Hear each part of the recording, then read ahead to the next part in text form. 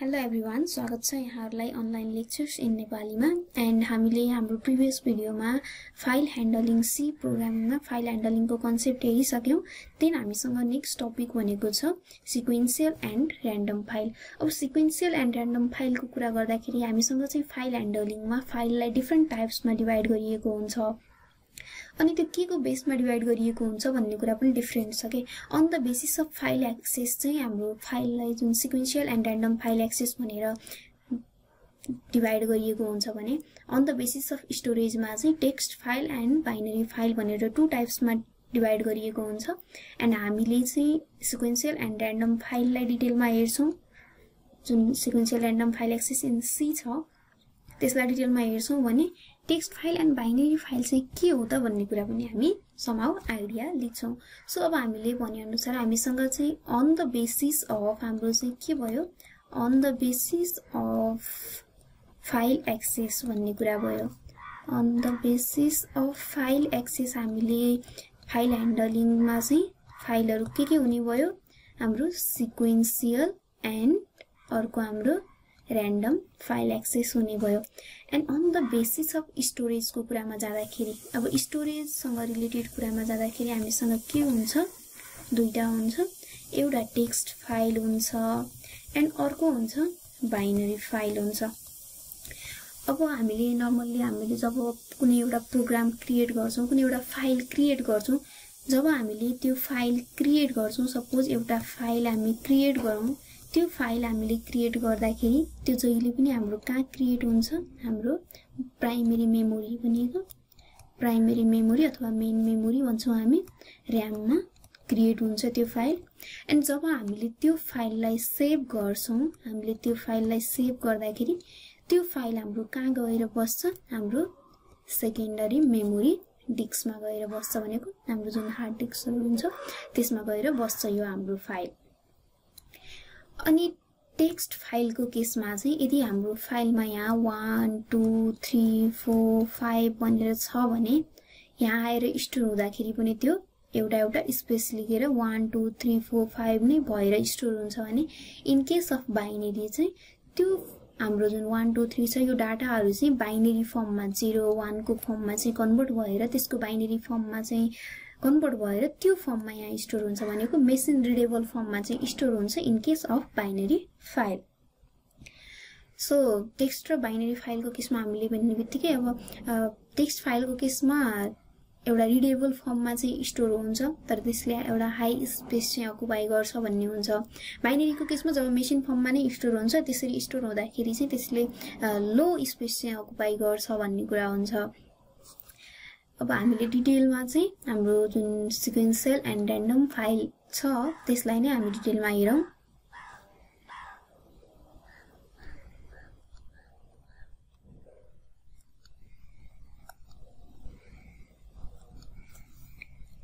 अब हामी sequential and random फाइलको कुरा गर्दाखेरि हामीले सिक्वेन्शियल फाइल भन्ने बित्तिकै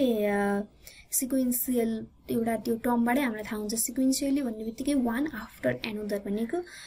स्टोर डाटाहरु चाहिँ स्टोर एन्ड रिड सिक्वेन्शियली यसको केसमा भनेको स्टोर एन्ड रिड बोथ जुन हुन्छ डाटाहरु हामीले त्यो चाहिँ एउटा फाइल छ, सपोज यो फाइलमा 1 2 3 4 5 6 7 8 हुँदै गयो भने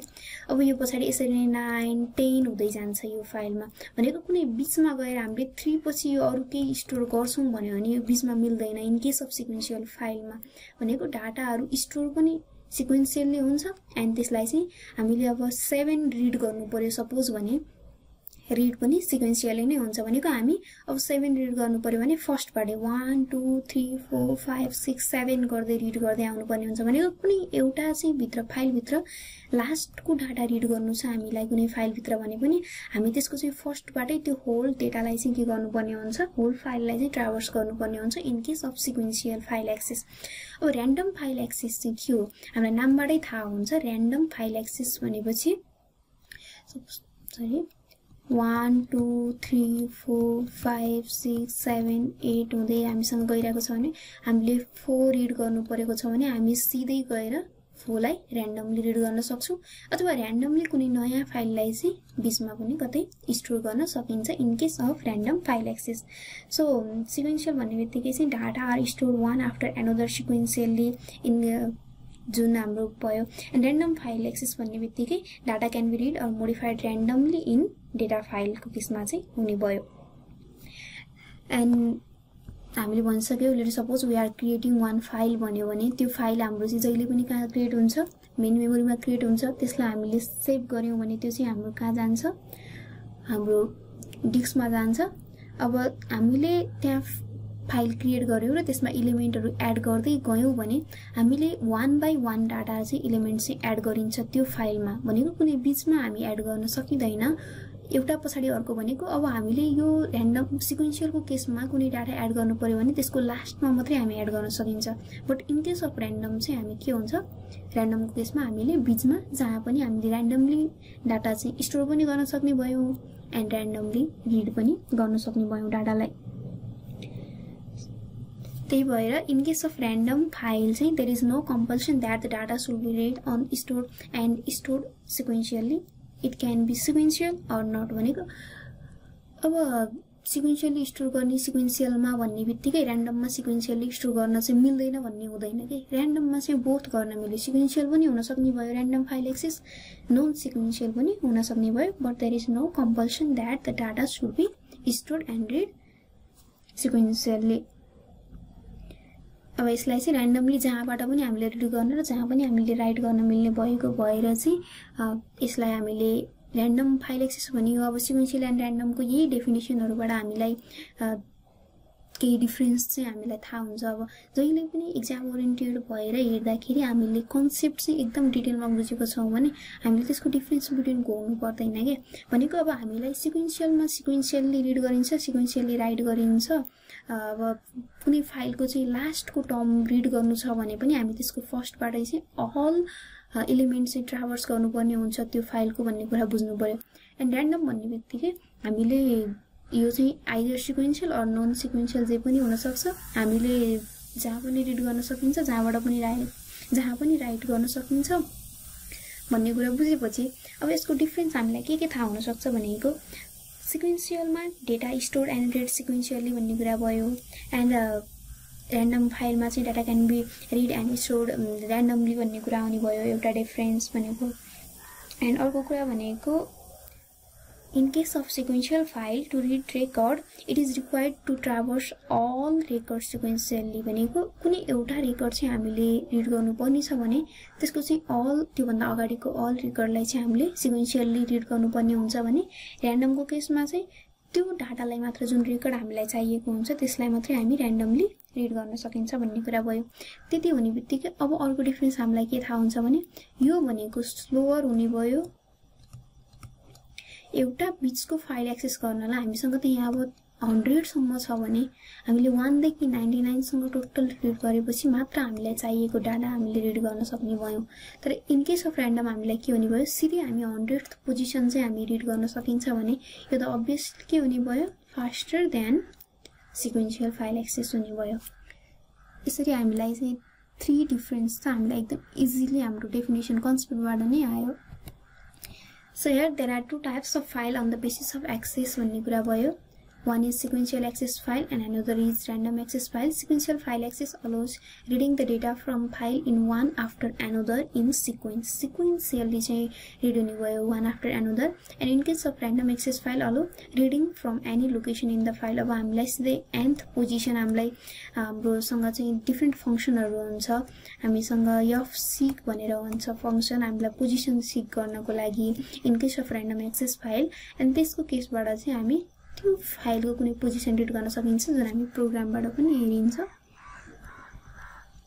and there is the difference between sequential and random access file sequential access file को केसमा sequential access to file means that the computer system reads or writes information to the file sequentially भनेको starting from the beginning of file and going step by step हामीलाई जुन पोजिसनसँग चाहिएको छ भनेको जुन पोजिसनको data चाहिएको छ त्यो भन्दा अगाडि त फर्स्ट पोजिसनबाटै त्यो nth पोजिसनसम्मको सबै के गर्नु पर्यो 1 by 1 रिड गर्नु पर्यो भने in case of random file हामी सिधै डाइरेक्टली nth पोजिसन चाहिँ के गर्न सकिन्छ एक्सेस गर्न सकिन्छ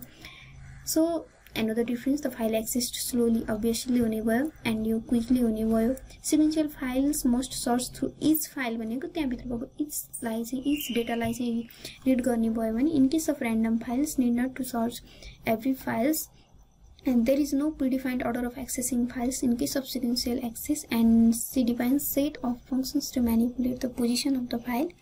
and in case of sequential access अब insertion and updating भनेको चाहिँ difficult हुने भयो भने random मा त हामी randomly जहाँ पनि insert गर्न सकिन्छ update गर्न सकिन्छ so it's easy and sequential access को लागि हामीसँग दुईटा फंक्सन युज हुन्छ sequentially मा fread and fscanf भनेर भने random access को केसमा हामीलाई पोजिसनहरु हामीलाई चाहिँ डाटाहरु रिजल्टहरु पाउनको लागि हामीसँग डिफरेन्ट फंक्सन हुन्छ fseek ftail and rewind functions